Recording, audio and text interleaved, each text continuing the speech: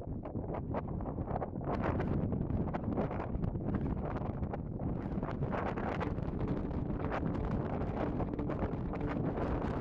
out for another adventure. I've got quite a good one planned today that I'm quite excited about.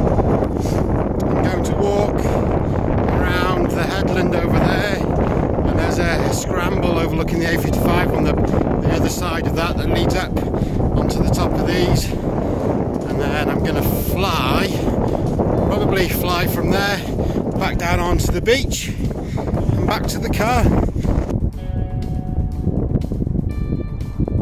I'm just coming round the headland now, making my way for a tunnel that goes under the railway. You can probably hear through the camera and it's really windy. So if the wind stays like this, I don't think I'll be flying. So I'm here, made it to the tunnel, and now making my way over to the scramble. At the moment, if I turn around, you see there are a lot of grey clouds over there. Those clouds are looking really ominous.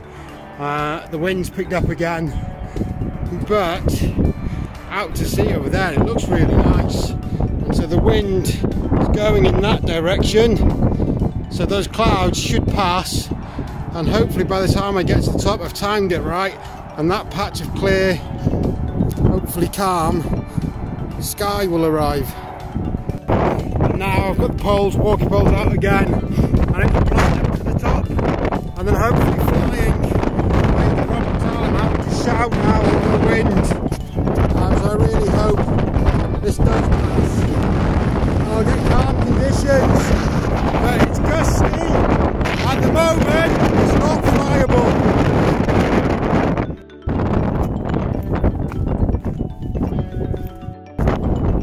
Made it to the launch area. It's far too windy at the moment. Those grey clouds are passing, and there is blue sky coming, so I'm just going to hunker down behind a rock or something for a while and see what happens. I've just come over the top of the hill onto the lee side. It's really lovely over here out of the wind, and you can just see over there in the distance on the hills there, it's raining over there. It looked like it maybe hit Colburn Bay and Brill in the bay over there. The rain came over, but I'm hearing reports that it's raining over Wrexham way as well. So if I manage to pull this off, I'll be really lucky. You can see the sun's just breaking through the clouds there now.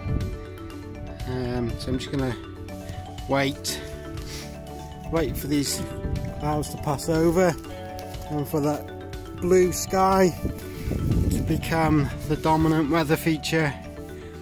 The blue skies are here.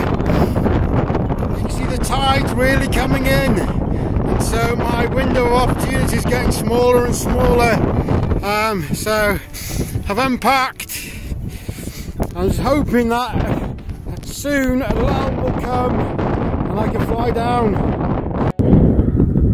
Okay, so I've switched to helmet cam here, but you can hear that the wind is still powering through. I've waited at the top for about an hour, and the beach, my only real landing options, got smaller and smaller and smaller as the tide comes in. It's getting to the point where it really is kind of now or never. If I don't manage to take off now, then I will have missed the beach landing. I've waited as long as I can. The wind's still really strong though. I've tried flaking out the wing a couple of times, but the wind is just, as soon as the wing leaves the ground, I'm just getting pulled along the floor and further towards the back of the hill. And so the best thing to do now is probably to pack up and walk away, but I know if I do that, I look back on this with frustration, and you can see that the wing dances around a little, which suggests that the moving air is quite turbulent. But the wing opens up, and to my surprise, I don't get jolted forwards, so it's a promising sign. So at this point I have to at least try.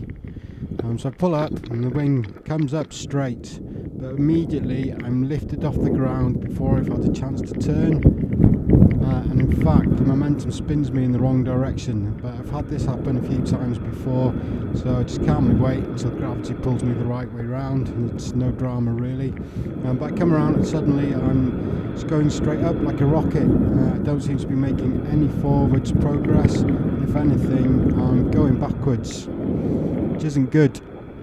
But I'm high enough now, let go of the controls and get into the harness, and I check where I am in relation to the top of the cliff.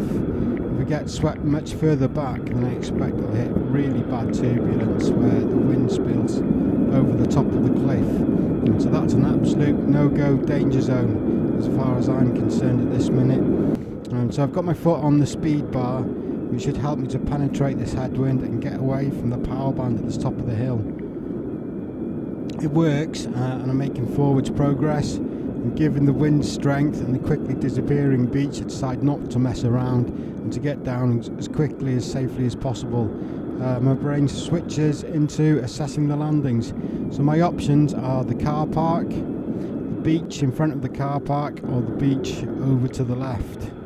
When I come into land, I have to do it head on into the wind, otherwise anything else, and you add the wind's force, the speed of the wind, to your ground speed as you come into land. So you need to be head on into the wind to slow down your ground speed. From here, the beach over to my left looks like it would give me the longest runway. But landing here, I risk overflying the beach and ending up in the sea. The problem I face with the beach though is that when I was walking around the headland earlier, I noticed that the wind was being massively accelerated around this corner. So I ruled that out as being too dangerous. So whatever happens here, I've got to get past the A55. The caravan site is off limits, and so is the golf course. So I'm back looking at the beach, the original beach, and the car park again. The car park though is a definite no. So between the car park and the beach, there's a sand dune that's big enough to create all kinds of rotor and turbulence behind it. So landing in the car park would probably mean a crash, and what with potential traffic and other people, I rule it out and turn my attentions back to the beach. The problem with the beach though is that there's quite a steep slope here, so as I come into land I'd have to be flying high enough to not hit the golf course, and then be able to drop or lose altitude quickly enough that I then land on the beach without overrunning the beach and ending up in the sea. And given that the wind's quite strong at this moment, I think it's probably doable, and at this point is my best option. Still better than risking going into the even stronger winds that are getting funneled around that corner. So here you can see that my feet are right out in front of me, pulling down on the front edge of the wing to reduce the angle and make progress into this headwind easier. Whatever happens, I've got to make it to the beach. And then I spot this bit of beach over here. That looks much better than my current chosen landing area, as it gives me a much longer runway when facing into the wind. It looks narrow from here though, and I'm not sure I can make the distance in the current wind. In relation to the headwind though, it's not that far forward, and in fact the wind is slightly off to my left, so the wind will probably help me to get over there. I decide to go for it. I come off the speed bar and start making my way over to the right. Just to interject for a moment, you kind of, with paragliding, you're coming down no matter what, you're going to land somewhere. So it's nice to be able to pause this video and talk about the thought processes that go on. But when it's happening in real time, it's a different experience altogether. It's like your brain's in that fight or flight mode. You've just steps up a gear. I imagine it's a bit like being in a car doing 70 miles per hour. Up ahead you see that the traffic is stopped in the road, so you hit the brakes and then you realise actually your brakes aren't working. At this point you can't just stop the car and get out. You're inevitably hurtling towards the other traffic. And so you ask yourself, should you swing left? Should you swing right? Your brain kind of switches into overdrive as you weigh up your options about which type of crash is going to produce the best outcome.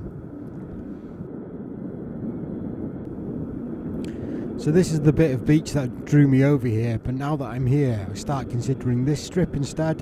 It looks a bit rocky, and so if possible I'd rather not land there, but I'll wait until I get closer and weigh up my options then. The closer I get, the better the Pebble Beach looks. So I've chosen my crash zone at this point, and I start to relax and enjoy the view. Not for long though, because other dangers are now presenting themselves, as well as other options. I'm looking down at the whirlpools in the Conwy estuary, and I'm thinking I don't want to be in those. I also note a possible landing on the other side of the estuary, however, that would mean a long walk back to the car. So I must be a bit more relaxed at this point now if I'm weighing up which landing would have the shortest walk afterwards. I'm getting closer to that oncoming traffic now, so it's time to focus.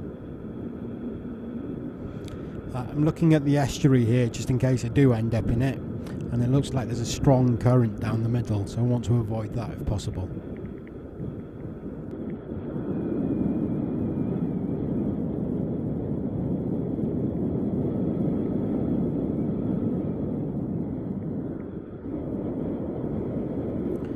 So this is it. I've chosen my landing area and I'm coming down. So I need to make sure I get in front of the jetty though, which in this wind isn't proving easy, so I get back on the speed bar. I fly left and right to try and lose some height without overshooting the length of my runway. So the timing of my turns now are critical. If I turn too tightly then I'll drop out of the sky quite quickly. At this moment I haven't made it past the jetty, so I try to do long, lazy turns and keep the wing as flat as possible to maintain my altitude. I'm still too high at this point though, so I go out over the estuary. This is going to be my last turn before I land. The timing of this one is crucial, so at this rate I'm going to be in the estuary, so I initiate a tighter turn. I get my feet out and ready to land, get back over the beach and straighten up.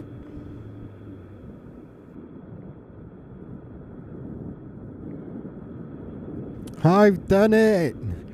So the beach is less rocky than I'd expected, and in fact there's a nice sandy bit to the left, so let's go and land over there. And I'm down safely, so I'll hand you back over to the live audio.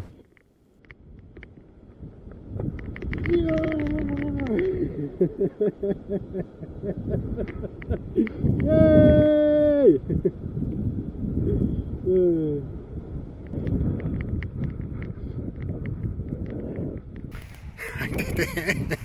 That was awesome. Oh, as soon as I came off the top I was really dubious. I was thinking, oh, is this a bad idea? Should I be doing this? And as soon as I got the wing up above me, I just went up and up and up and up. It's like, no, I'm getting lifted over the back of the hill. This was a bad idea. But as I got the speed bar on and got away from the lift, that lift band on the hill, and kind of came out, I was going to land on the beach by the car park where I'd originally planned, but the beach it was getting smaller and smaller and smaller, and so I decided against that and just managed to kind of come and find this little strip here that was facing into the wind and had a really nice landing. So we've got a little bit of a walk back to the car, but it's not far. But oh, that was awesome. I flew down off there. Oh, look at the beach now. Oh, I was lucky to get away with that. I didn't think that was going to happen. I was so on the verge of packing up and giving up, but I waited it out and waited it out, and oh, maybe I've just been lucky, but I'm so glad I've done that. That was brilliant.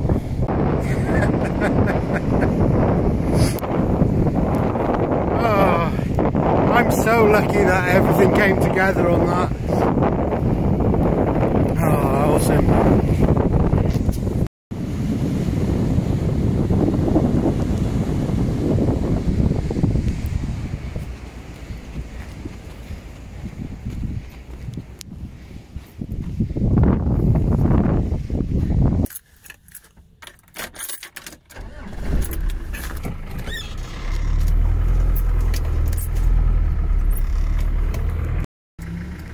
So that's Voyeless up there. I'm going to go and play around and just have a long flight up there rather than a top to bottom, and hopefully land back on the top. Right, it's a bit like I've just eaten the cherries and the icing, and now I'm going to eat the rest of the fruit cake. So I don't know how much of this I'll video. The Conwy mountain and back to the beach was the highlight of the day. So I'm just going to go and play up there and hopefully stay in the air for a couple of hours and then get back down in time to pick the kids up from school.